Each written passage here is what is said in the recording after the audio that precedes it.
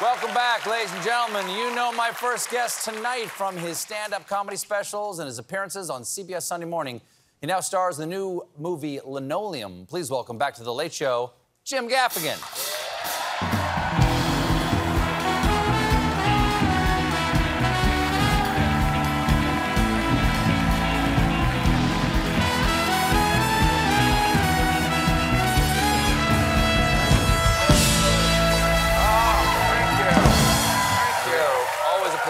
Thank you. Always a distinct pleasure to have you here, Jim Gaffigan. Jim, it's been too long. How are you doing?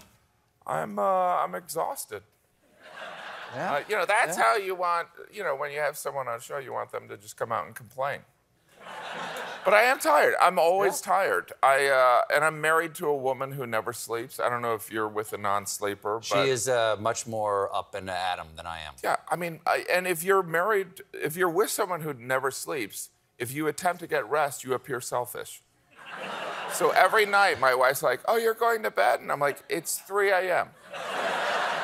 She's like, oh, I thought you loved me. I do. Is there something you need to tell me? I'm tired. I'm always tired. And people think I'm hungover. I've had people like, did you tie one on last night? And I'm like, no, this is just my body trying to stay alive. I've actually become one of those guys that when I'm sitting in a chair and I go to get out of the chair, people around me are like, I don't think he's gonna be able to do it. It's like, I have to make a plan. Like if I was gonna get up right now, I'd have to be like, all right, throw that big head forward and wish for the best. It's brutal. Wow. And you know, it's no joke. And you know, recently my wife was like, we need to find out why you're so tired. And I was like, I think it's you. And so How'd she take that?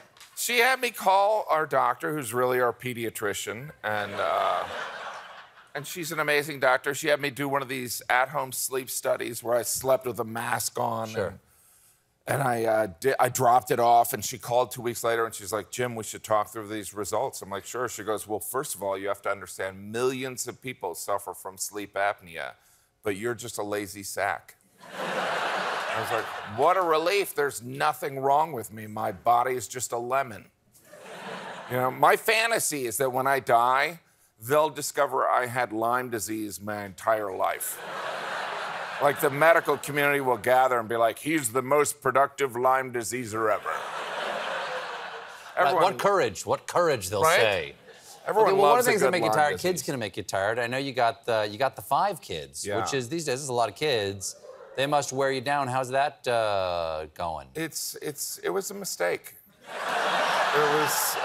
all of them or just the last one? I would say all of them.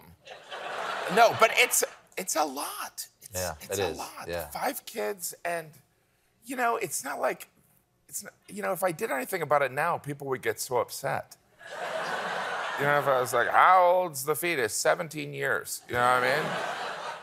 But it's 5 kids is a lot, and you know, my wife works so hard. She works so hard, and I try to travel as much as I can. And, do your part.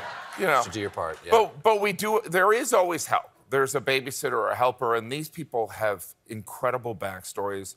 Often they've escaped from a country with oppressive regime. You know, they're usually sending money back to help a relative, and after they've worked for us for a month, they always come up and say the same thing. I quit. And I'll ask, like, do you need more money? And they're like, I'm going back to North Korea. That place is like a vacation compared to your family. Well, okay, how about vacations? Like, you have the 5 kids. When I was a kid, we would just pile everybody into the station wagon with a little mattress in the back, and off we would go playing I Spy. Are you guys a fun vacation family? Do you guys do it? You know, I'm so lucky because of stand-up comedy. I've been able to take my children amazing places because I'll do a show and you know, it's just incredible places we've been. And during each of these trips, there's usually a moment where I look at my kids and I think, you know, I could just leave them here, you know? Because it's too hard. It's too hard to travel with kids. That's why every dad... every dad on vacation kind of looks like he lost a bet. Think about it. We've all been on vacation. We've seen that, like, 50-year-old guy, you know, who's just kind of confused. He's just looking around, and he's like, this is my vacation?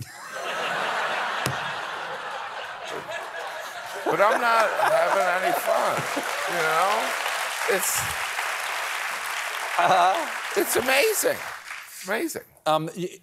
Did you always want to be a comedian? I always wanted to be a comedian and an actor, but I grew up in a small town in the Midwest. There was no one in the entertainment industry, and it was, I mean, the closest... How do you become that? Yeah, the closest thing was the marching band, and I didn't play an instrument, so it was just very, it was kind of like being an astronaut. It was just a delusional idea, and so... But I remember when I was like probably 8 years old, my mom took me and my brother Joe to a movie, and then afterwards we were in the Chicken Unlimited, which I think is really a restaurant.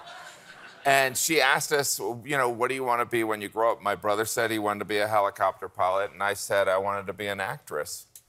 So... Good for you. I figured, probably more comedy, We have to take a little bit of a break, but stick around. We're right back with more Mr. Jim Gaffigan, everybody.